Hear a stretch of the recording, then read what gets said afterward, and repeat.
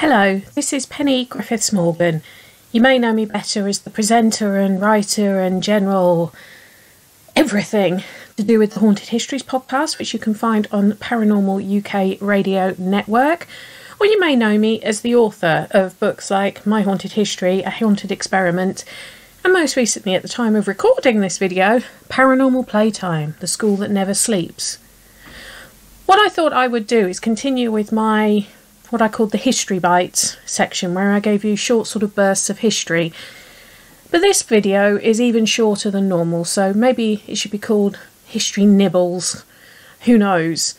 But what I'm going to be talking about is the amazing Hedy Lamarr.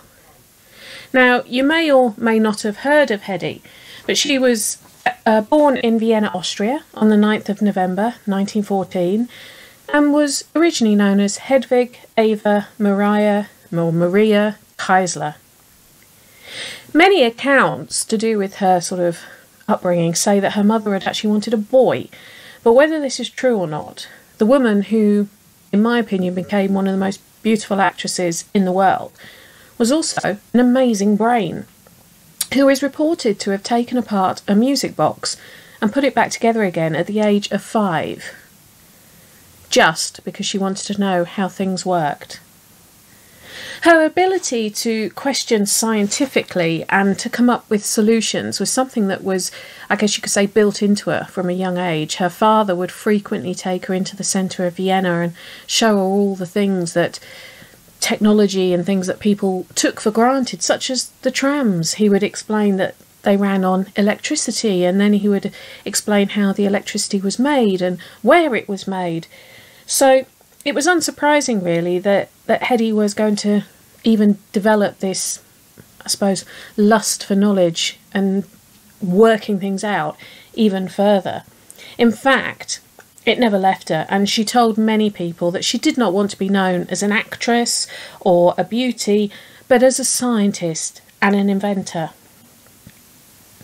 Her film career started at the age of just 17, and she appeared in many, many European films in Austria, Germany, Czechoslovakia, including one called Ecstasy in 1933, which was as controversial as the title may suggest.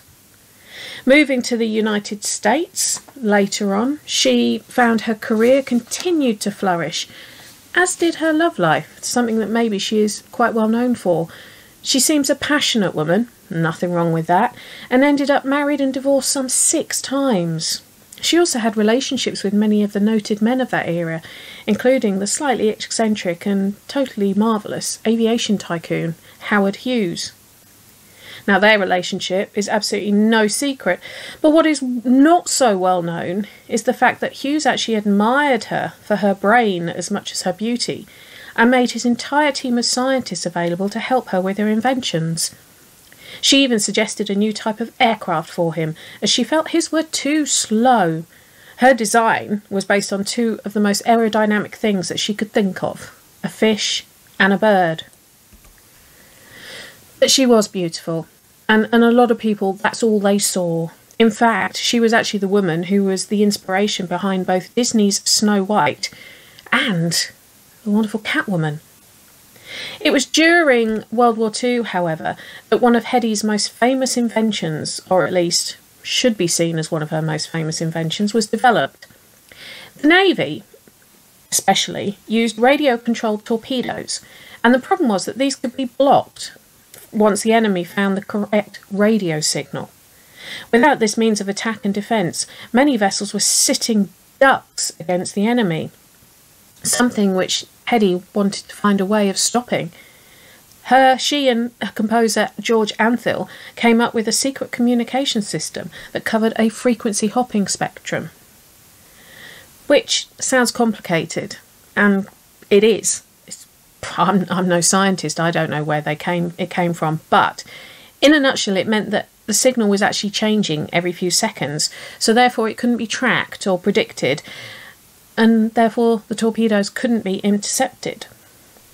Now, they applied for the patent of this in June 1941 and had it granted just over a year later in the August of 1942, being patriotic citizens that they were, they offered it to the US Navy, although the military felt it was too clunky, that's actually one of the words they use, to be used, and also were quite dismissive of the concept being presented by two people who they felt were nothing more than entertainers. After all, what would they know? They had no formal training, and therefore there was no depth to the concept. It wasn't until the late 1950s, however, that the Navy rediscovered the idea that had been shoved in the storage cupboards and forgotten about, but by which time, funnily enough, the patent had expired and nothing could be paid to the original inventors or attributed to them, the wonderful Lamarr and Antheil.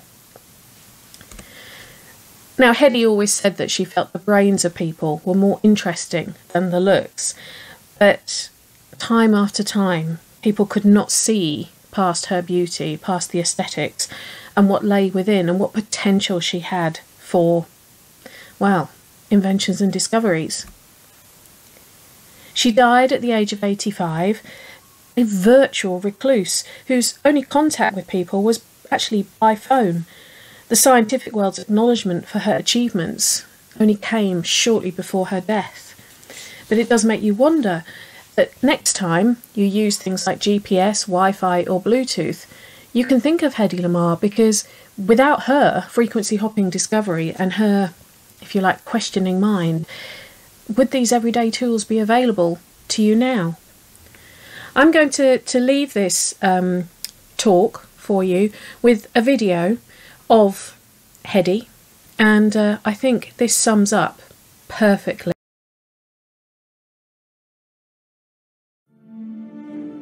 I'll read you something pretty. People are unreasonable, illogical, and self-centered. Love them anyway. If you do good, people will accuse you of selfish, alternative motives. Do good anyway.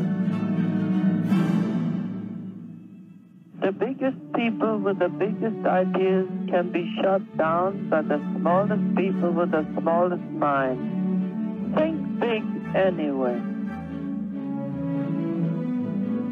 What you spend years building may be destroyed overnight.